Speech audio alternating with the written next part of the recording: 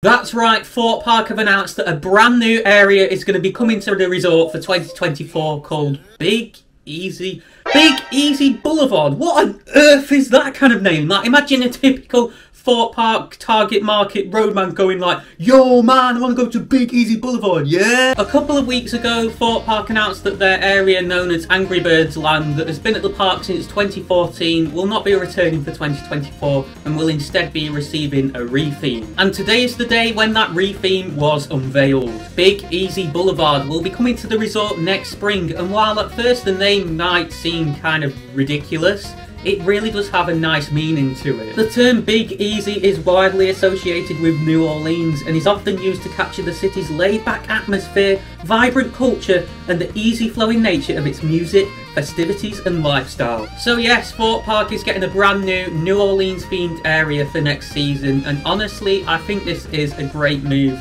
because, as they've also stated in response to somebody, they're looking to ensure they have something that eases the transition between Amity Cove, which is the area sort of south of where Angry Birds Land was, and Amity Speedway, which is separated on the opposite side of Amity Cove. And regarding that transition, New Orleans is a very good theme to go for, because New Orleans is obviously a state in America, Amity is an American town, so it honestly just corresponds so well. We know that all attractions in that area, those being Detonator, a Dodgems ride and a 4D cinema, will be staying and receiving rethemes so that they fit in. Furthermore, as much as I'm not a fan of most theme park events, Thorpe Park, if you're watching, get rid of Oktoberfest. Just get rid of Oktoberfest, please, I hate it! This area will fit in especially well with their Mardi Gras event, with Mardi Gras obviously being a New Orleans based festival, which has actually been taking place in Angry Birds Land over the past few years, so that's another reason I can see why they've done this. It should also be noted that what was the old Angry Birds shop will be being rethemed to what sounds like a sweet shop, which is going to be called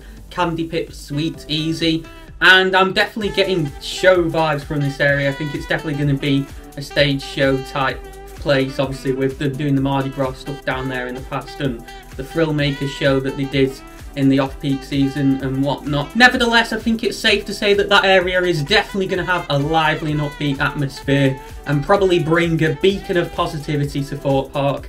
If you don't get that reference, you're a fake ThrillNet fan. You've not been watching or paying attention to my recent content. But you've not even watched my Fright Nights vlog yet, one of the longest and best vlogs on the channel, Fright Nights 2023. Go on, check that video out on the right side of your screen, because that is Thorpe Park's absolute best event. And for more things theme park related in the UK and beyond, make sure you click the icon in the centre of your screen to subscribe.